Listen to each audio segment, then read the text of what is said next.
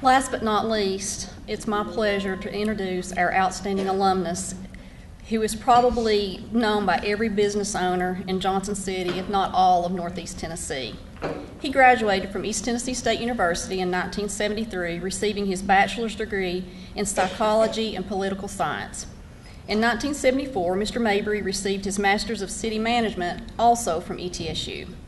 After he completed his master's, he held positions with the City of Kingsport, the City of Lenoir City, the University of Tennessee's Institute for Public Service as a municipal consultant with their Municipal Technical Advisory Service, and as the executive director of their Center for Government Training.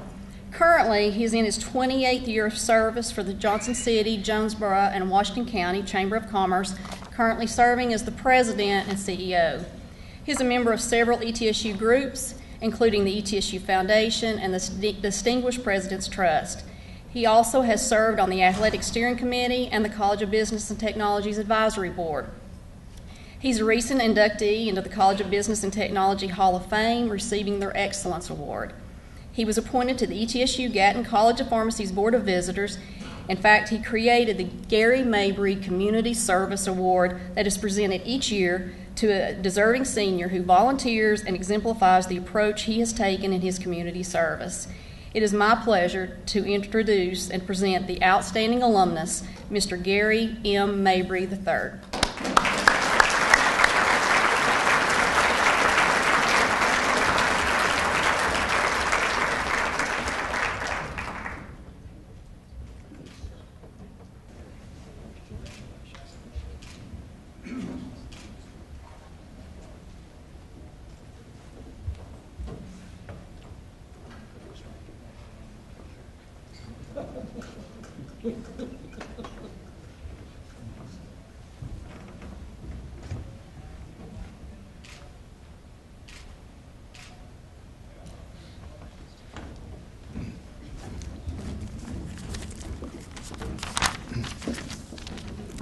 I've been thinking about my first grade teacher all week.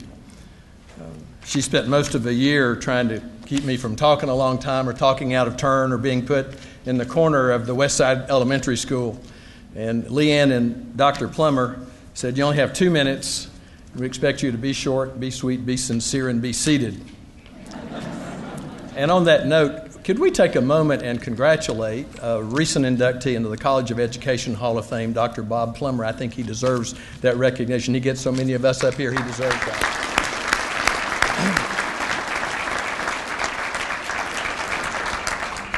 I will say my loquaciousness was certainly calmed at a baseball game when Bob came over and said, "What are you doing May the 8th? And about that time, a foul ball rises into the air. It's coming down. I'm standing beside my wife, Jackie. Bob is over here. I'm moving out of the way. Bob is standing there and the ball, and I didn't catch it. So I was so disappointed.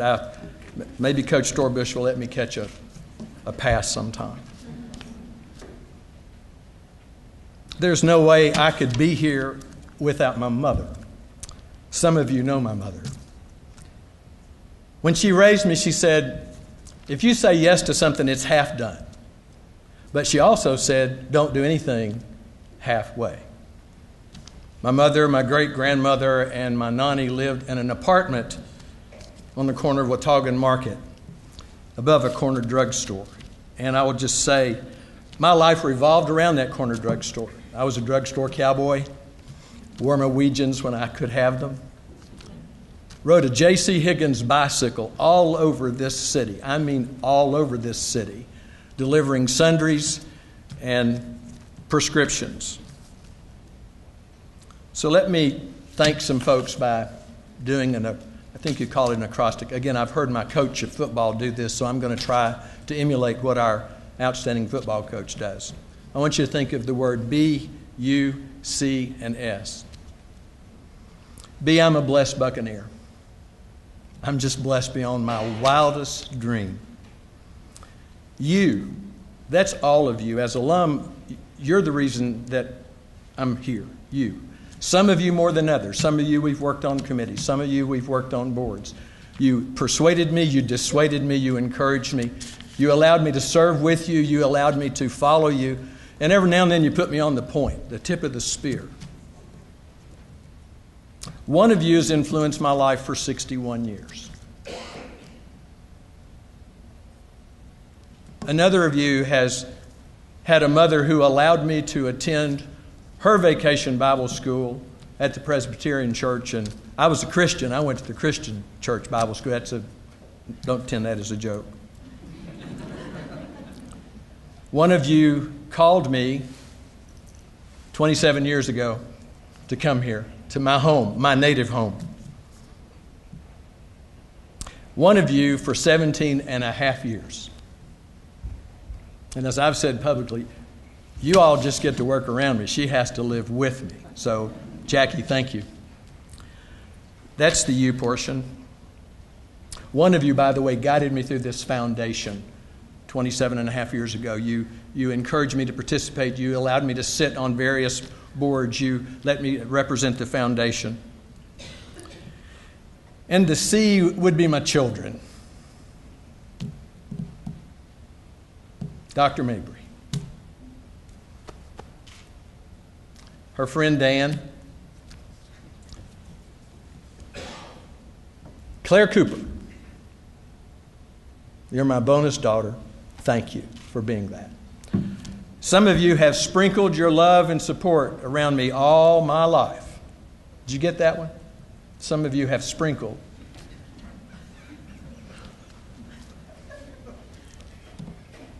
S would be selfie, but I'm not going to do that. I have two stories.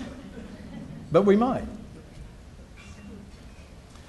10 years ago, 11 years ago, and this morning we matriculated 78 wonderful graduates of the Gatton College of Pharmacy. It seemed like 11 or 12 years ago, we sat in a room, Guy Wilson, then Dr. Larry Calhoun, Gerald Medlin, a retired Cardinal Health executive, and this gentleman, and a number of folks, Dr. Stanton, then Dr. Franks. And we were attempting to address a challenge given us by Governor Bredesen, something like $6 million in just a few days. So in traveling around, I was in Memphis, Tennessee. I just love this story. I was in Memphis, Tennessee. I'm going to do what Dr. Nolan did. Can y'all hear me? I was in Memphis, Tennessee. I'm in the Chamber of Commerce Executive Office. My friend, near the University of Memphis. I'm making phone calls back here to get a College of Pharmacy right here. Go Big Orange, go Bucks. Here's my other story. 12 or 1,300 days ago, that's one of the most moving things I've done. 12 or 1,300 days ago, I was given the privilege of escorting two wonderful people to Ring. Now, for those of you who know, I'm geographically challenged on the earth, but I can plan your future and get you there and beyond. But they allowed me in my car to transport the Nolans. My family's laughing, but they know. Here's what I witnessed. We're driving along, we're sharing, we're talking. I heard this conversation between two loving people. I heard this exchange. I heard this sharing. I heard this giving. I heard this caring. I heard this. Some of the most effective listening I've ever heard, and still blessed and am able to hear it. And I just want you all to know, 5 years from now is 1,800 days, 1,800. So, just imagine what's going to happen in the next 5 to 7 years in this institution. Let me leave you with this last thing. I've got a Master's of City Management degree. Mr. Peterson and I have that. But they did away with it. I guess they did away with it after Pete and I got it. They don't do that anymore. But at that time, there were only 2 institutions in the United States of America that offered that degree. Someone in Kansas or in here. Dr. Chapman, God rest her soul. Ambrose Manning, he taught me about foreshadowing. Dr. Majeski, as a 24-year-old, allowed me to research a political socialization class at the University High School. 24 years old, a returning veteran. He didn't know me from Adam's house cat. So let me just say this. I'm so blessed. Thank you for letting me serve you. Thank you for letting me be around you. Thank you for letting me do the things that I love, and I believe in my heart if you love what you do, you never work a day in your life. And in closing, I usually say, saw good. I'll just say tonight, saw God. Go Bucks.